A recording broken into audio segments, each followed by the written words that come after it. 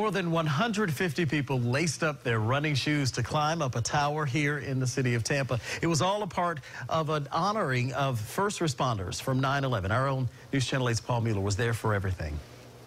Well, that climb here at the Tampa City Center, take a look right there. 41 stories and nearly 600 steps. They lined up one by one, first responders ready to climb the stairs. Then it was Sally Siller's turn. It was my wedding anniversary this weekend, my 27th wedding anniversary. Her husband, New York firefighter Steven Siller, is here in spirit. Each day is bittersweet because I'm so grateful that I had Steve, but to live without him is so difficult because I know what a gift he was to the world.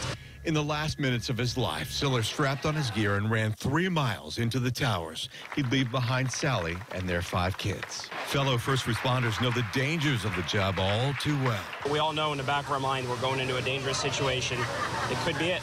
But the climb not just for first responders. People like Cindy Williams, who had family members in the towers that fateful day. Fortunately, they got out alive.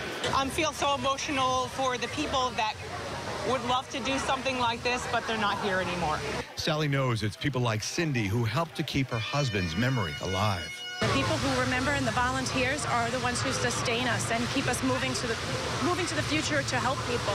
The money raised to build smart homes for severely injured veterans. The runners, including Sally, eventually making it all 41 stories. Good job, good job. You did it. They all did it, and there's no doubt Steven would be proud.